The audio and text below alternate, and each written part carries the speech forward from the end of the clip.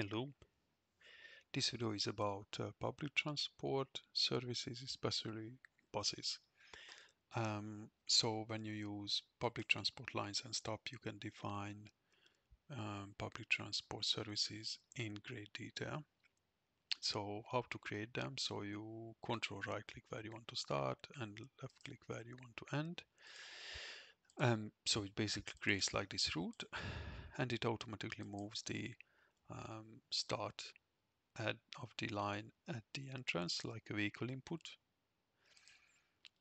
And then when you have the route set up, you can amend it similarly to the vehicle routes. You can create these intermediate points with control right click, so you can set it to the route you want. And when you double click on the PT line, I'm going to focus mainly on the imports and settings. So you can change vehicle types. If you want to use different ones, you need to define them before. The default is 5 km/h, but you probably want to increase it, otherwise it creates some problems in your network. Time offset is used against the departure times you set, because the departure times you set there is the time when the bus actually gets loaded into the network. So if you have a stop here, and those departure times represent the departures from that stop, you just you calculate the time, how much it takes to get to that stop and how much it takes to exchange passengers. So if that takes 1 minute, you put 60 seconds here, and that way the bus will arrive before the departure time, and then it will leave as your departure time setups. Entry time distribution is to have a randomized entry time, so the departure times will be randomized a bit by these here. Slack time fraction is not something you're gonna use probably. It's a relatively new option. It's if you want to have, I think, from a bus stop for some buses to leave earlier than your schedule, but it has a very specific use. So don't worry about that. Just leave it as it is. Departure times you can add manually times. So you want to add 0 second for a bus to get loaded to the network, and we want one at 2 minutes after, and every 2 minutes then you just basically do that. This telegram course is if you want to use PT telegrams. It is for more like a detector kind of thing, so it sends this data or these signals you can use in logics and stuff as well, and as well is for evaluation, but you can read it here, but probably you're not going to use it. And if you want to use it, probably already know how to use it. I never used it in my life. And the occupancy, so if you want for the buses to arrive with passengers on it already, you can set it like 10 guys, 20 passengers, 40 passengers on it. And just to quick one, so you don't need to model public these PT lines with passengers. You can just run the buses without them to keep things simple. But if you want to model pedestrians getting on the bus, alighting, boarding, you can do that. So you set these up here, and you can also generate times if you want to automatically. So you set when it starts. So let's say starting from 0, going for an hour, and in every 10 minutes there will be a bus. This course is related to that Telegram course, so just leave it as it is. And occupancy, you can set it to 10 if you want to have 10 passengers on each vehicle.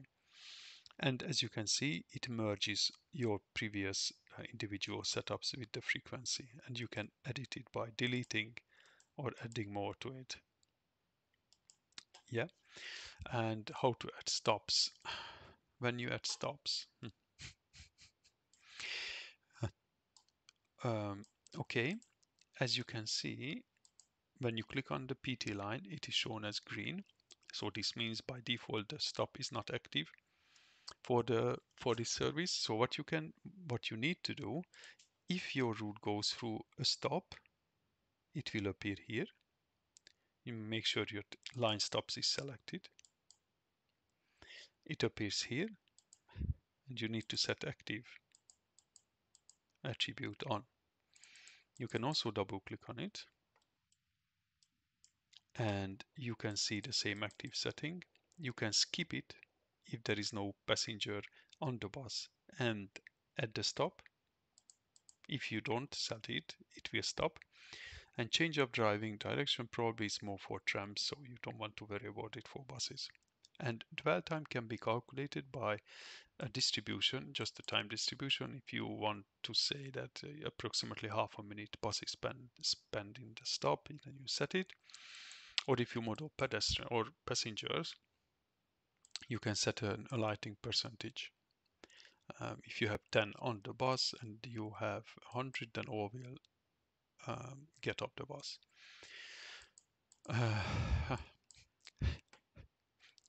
Just a quick one. If you have multiple lines, if you have multiple public transport lines,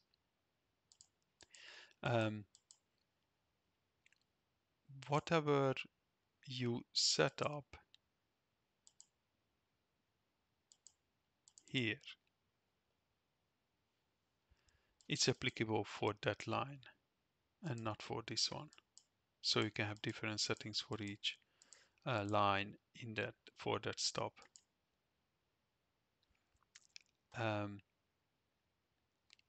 And so if you saw when I created this line and the stop was on it,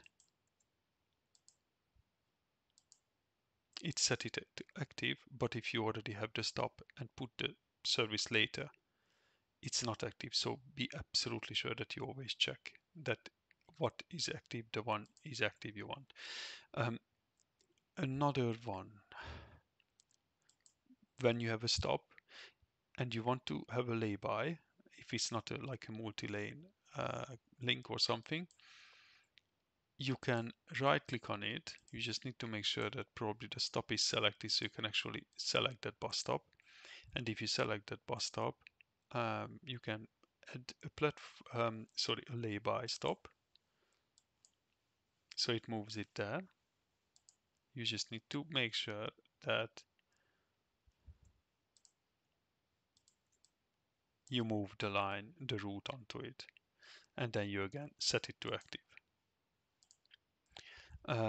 When you do that,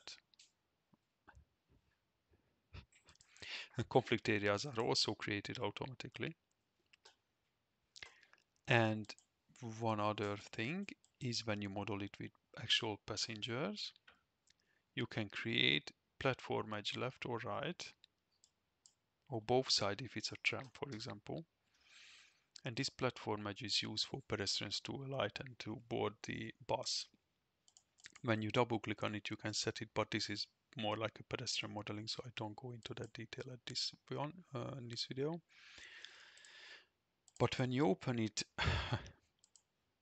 by selecting the public transport line first and then double click the stop, you can see it brings up a lot more settings. So you can select different compositions for boarding and alighting. You can set locations where you want them to alight and where you want to board them.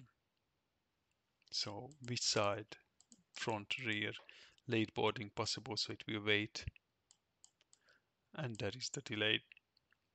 And again here you have these settings, you have them without the this edge, or what is it called, the this platform. You can set up some further timing and offsets for the stop. And when you click on the stop, you also can see that this is for PT line 1, PT1 stop, and the this platform 1. So yeah, you can also access all the attributes here, or you can add more from there. But I think with this, you should be fine to do that. If you're interested to see how to actually model the pedestrians onto here and away from there, I can make a video about that too. If I miss something, let me know in the comments, or if you have any questions. If you like the video, please consider liking and subscribing, or if you want to support my channel, please do that by going to my Patreon page and sign up as a member or a supporter. Thanks for watching.